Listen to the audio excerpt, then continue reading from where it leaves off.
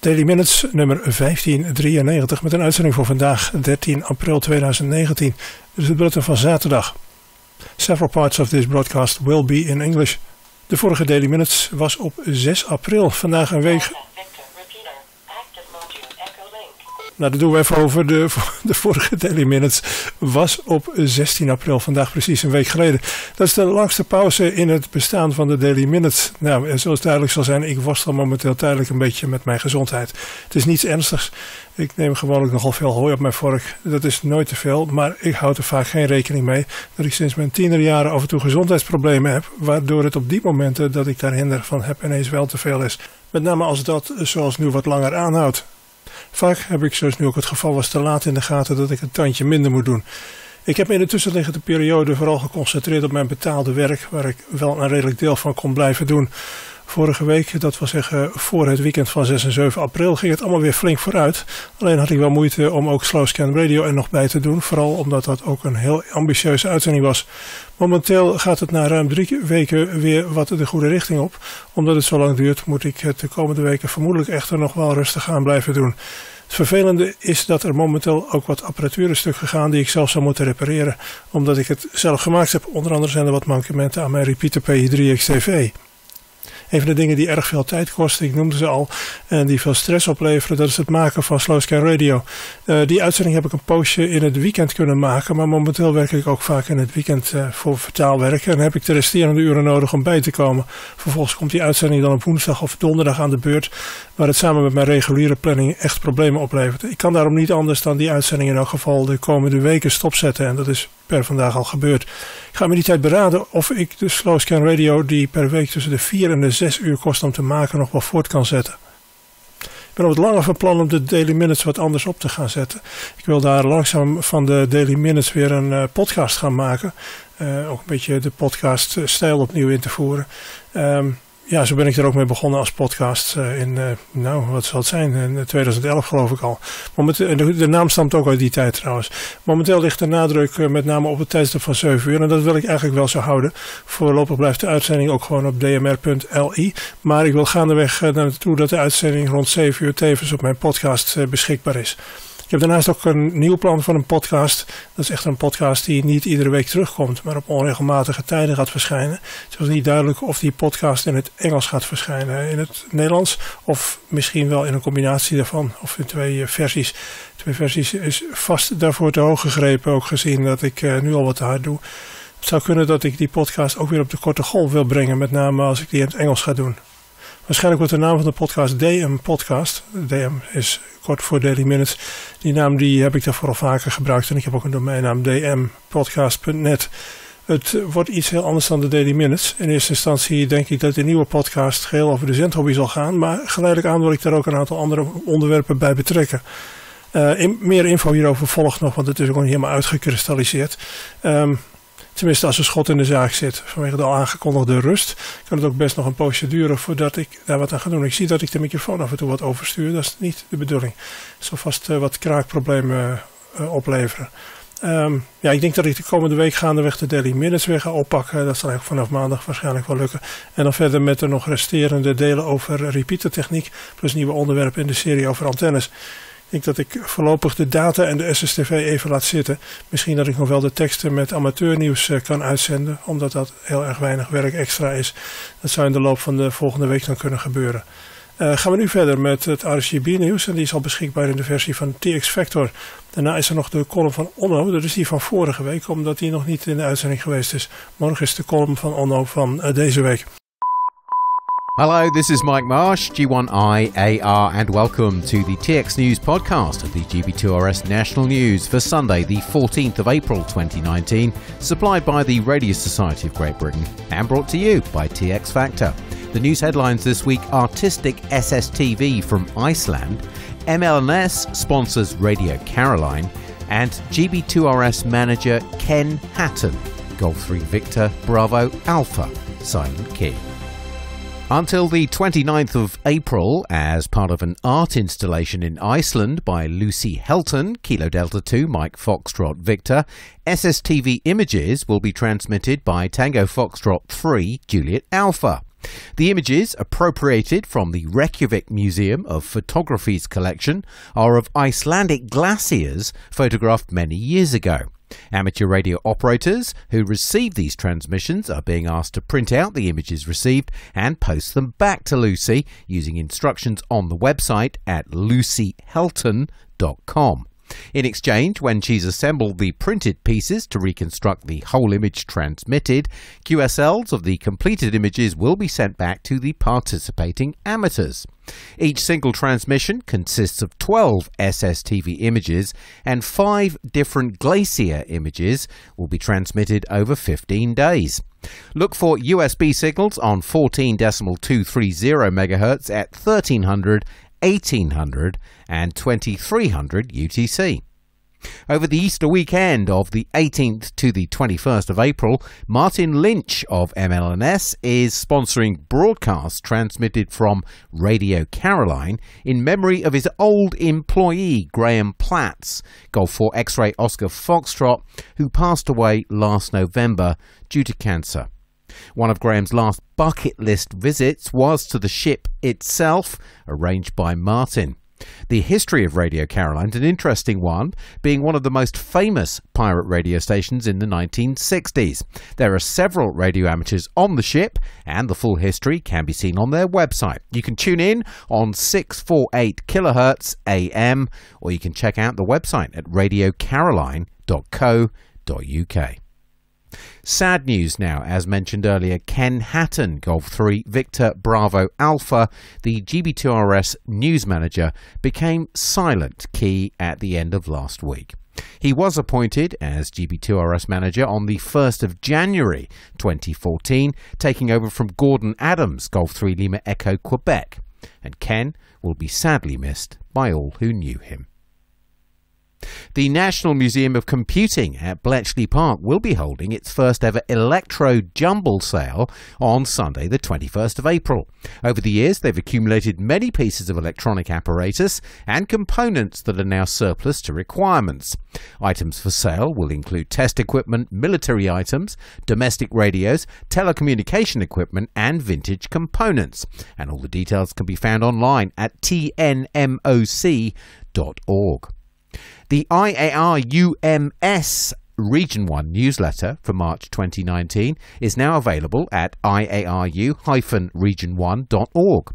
The monitoring system report includes details of intruders on the amateur bands from Richard, Golf 4 Delta Yankee Alpha, the Intruder Watch coordinator who runs the RSGB monitoring system.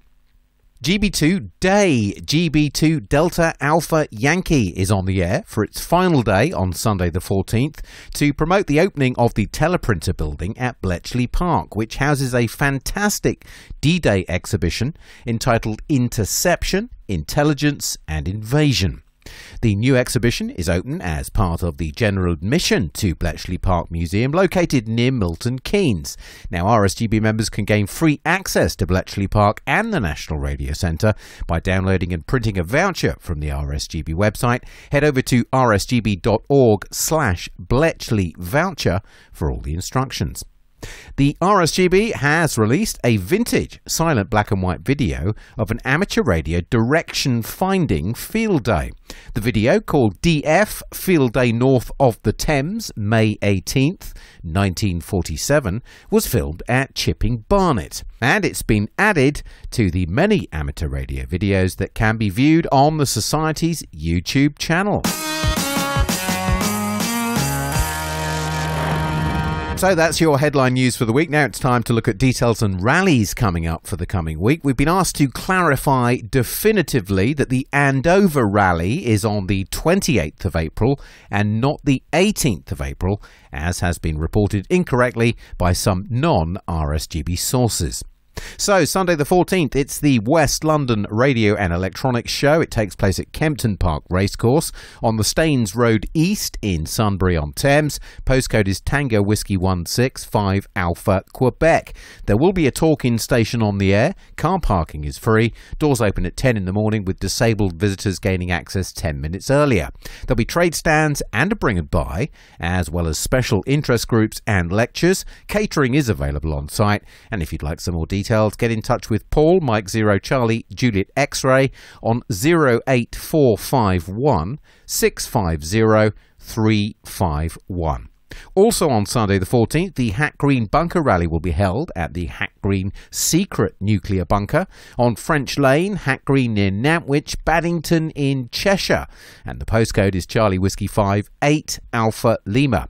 It's a sale of electronic equipment, amateur gear, components, military radio items and vehicle spares. Doors open at 10 in the morning and there's refreshments available on site. If you'd like some more information, get in touch with this anonymous person on this telephone number on 01270 623 353. Sure, somebody will pick the phone up.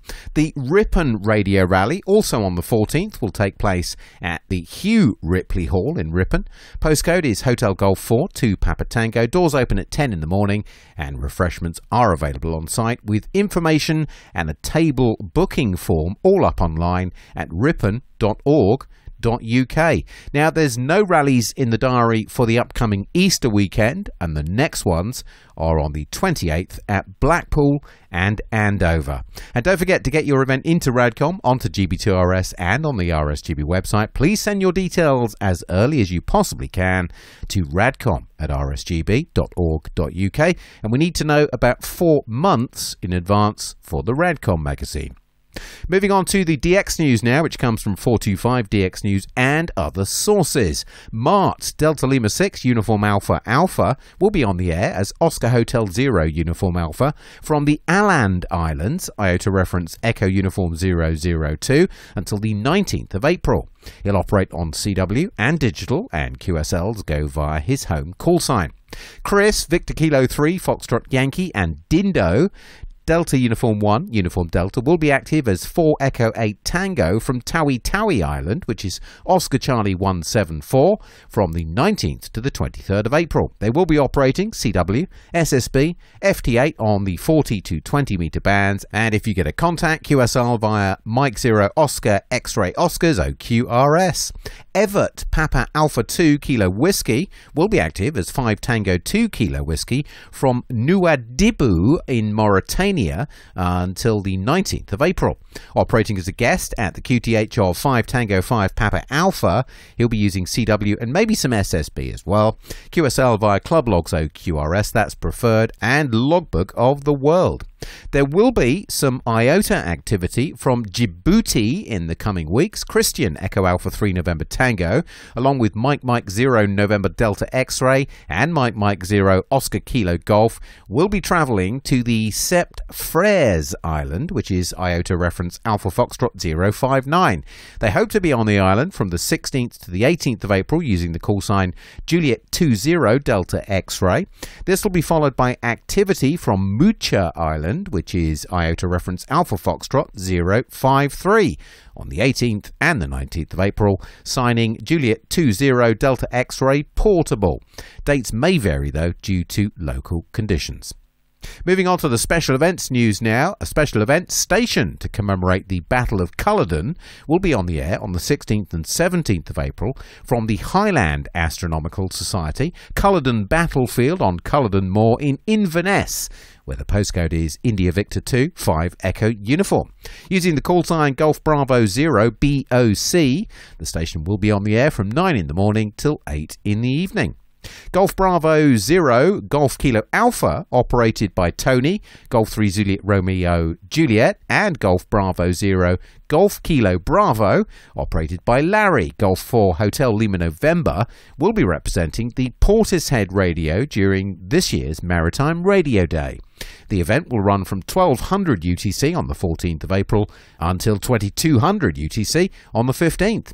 Special call signs 4 Zulu 64 Euro, 4 X-Ray 64 Sierra, 4 X-Ray 64 Oscar, 4 X-Ray 6 for November, and 4 X-Ray 6 for Golf will be active from the 18th of April to the 18th of May for the 64th Eurovision Song Contest, which will take place in Tel Aviv in Israel between the 14th and the 18th of May.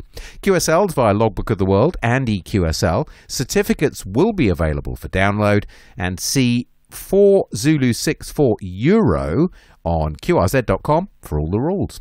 Don't forget to send in your special event details to radcom@rsgb.org.uk as early as you possibly can for free publicity on GB2RS in Radcom and online. And do remember that UK special event call signs stations must be open to the public, so our free publicity can help make your efforts more widely known.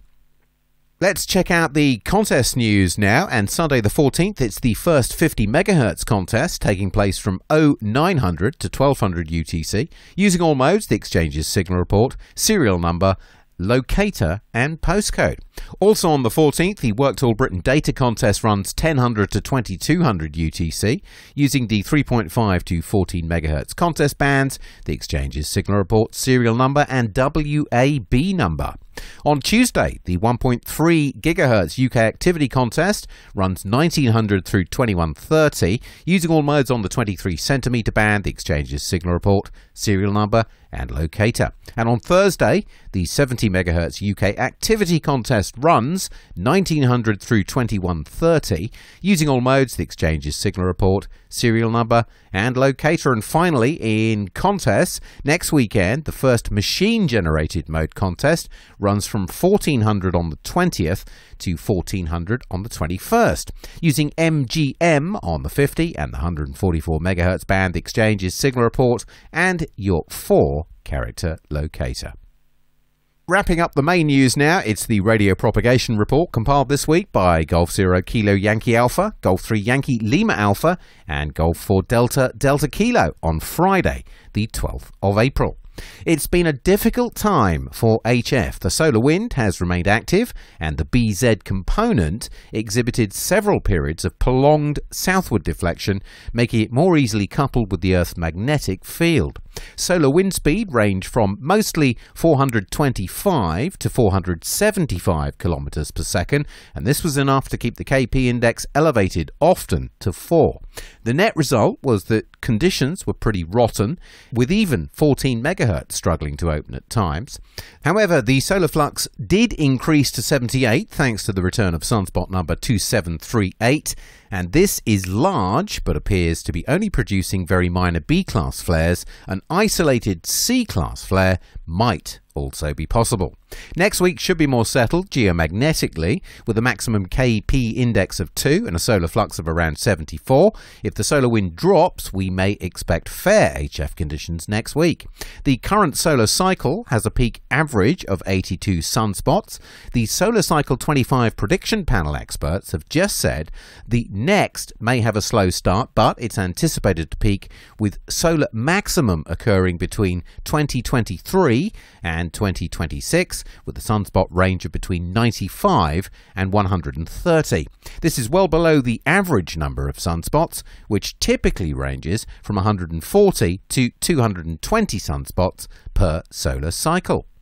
Now the VHF and upwards news. It seems that high pressure remains firmly in control to the north of Britain and over Scandinavia for much of the coming week. Now this would normally mean that Tropo should get a mention, certainly for eastern areas, but the air mass is fairly dry and therefore not ideal for producing the required change in refractive index needed for Tropo.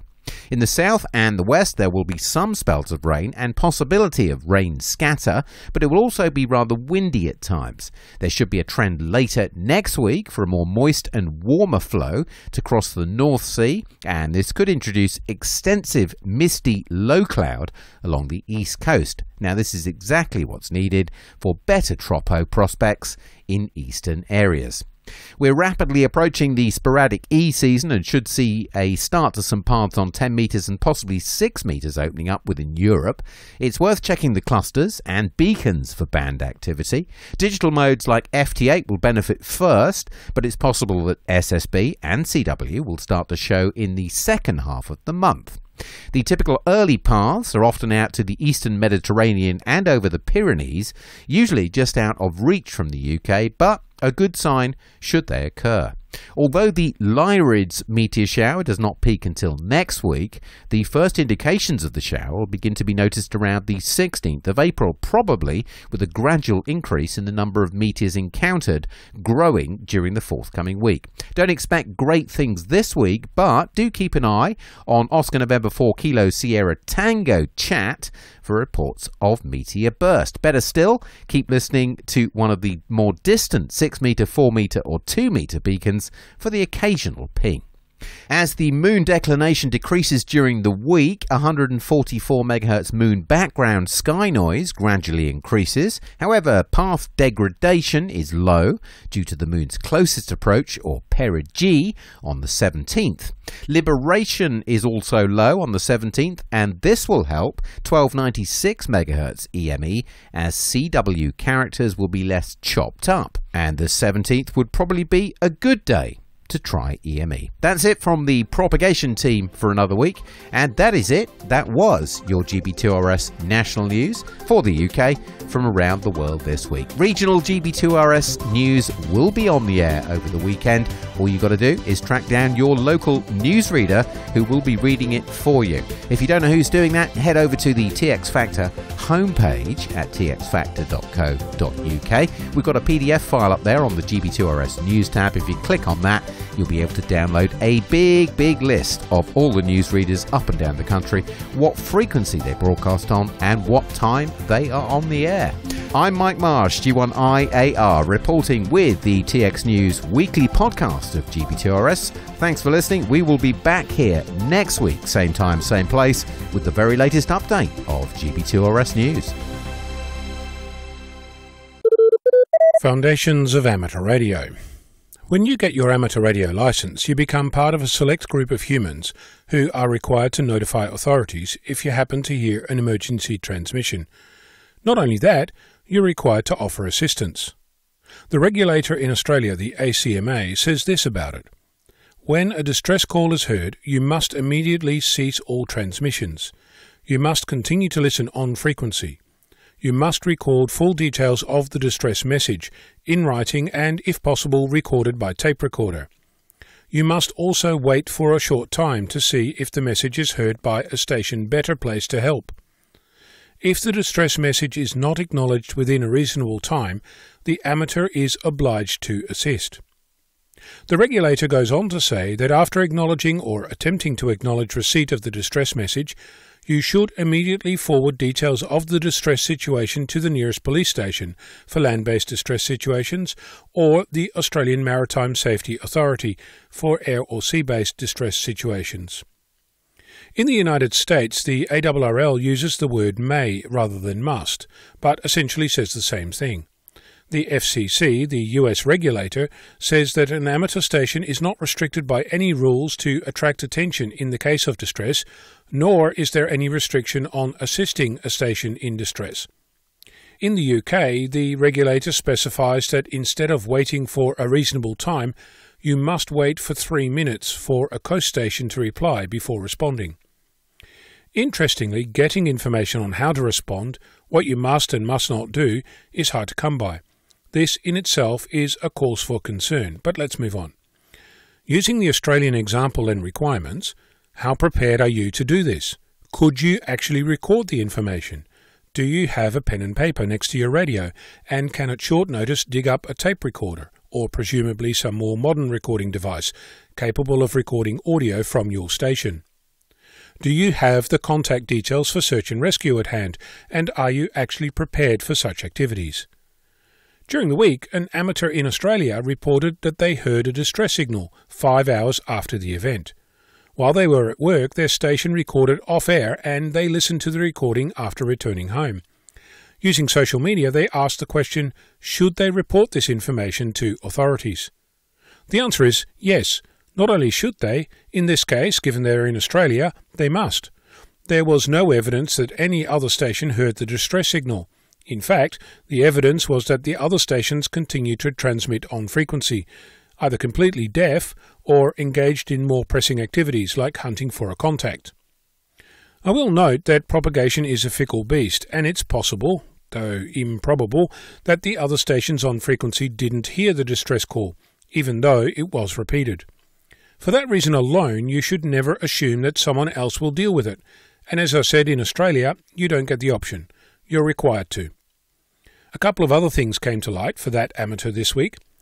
Their recording was in a format that was hard to process by normal audio processing software. In this case, the recording was made as an IQ recording. We should look at that some other time. But processing the file was non-trivial, and valuable time was lost in uploading a huge file and for others to download it for confirmation. There was also indecision about reporting the call to authorities, and if so, to which ones. I will say that while we don't know the outcome of the distress signal, we do know that it was reported, and that at this point is exactly what is required. The chances that you'll hear a distress signal in your life are tiny, but if it happens, are you ready for it? I know I have some work to do. I'm on Victor Kilo 6, Foxtrot Lima Alpha Bravo. Daily Minutes zijn dagelijks vanaf ongeveer 1900 uur te beluisteren. De uitzending wordt een dag later om 10:30 's ochtends herhaald. Alle mail is welkom op het adres x@xdv.me. Dat is ook te vinden rechts bovenaan de webpagina van de uitzendingen www.pa0ete.nl. De Daily Minutes toont iedere dag weer aan de hand van schokkende voorbeelden hoe een hobby mensenlevens kan veranderen. De internetfaciliteiten en studiohardware voor Daily Minutes worden gesponsord door 70mhzshop.nl. 70mhzshop.nl. Whoever hears this is crazy. En microfoon naar retour.